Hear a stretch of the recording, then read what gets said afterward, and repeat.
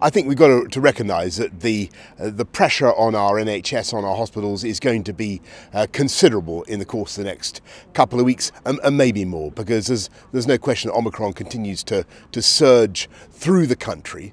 I think the way forward for the country as a whole is to continue with the path that we're on. We'll keep everything under review. Of course, we keep all measures under review, but the mixture of things that we're doing at the moment is, I think, the right one. So number one, continue with plan B, make sure that people take it seriously, do what we can to stop the spread, use the plan B measures, work from home if you can, wear a mask on public transport, be sensible about take a test before going out to meet people you don't normally meet, think about the requirements under plan B, but also get the booster.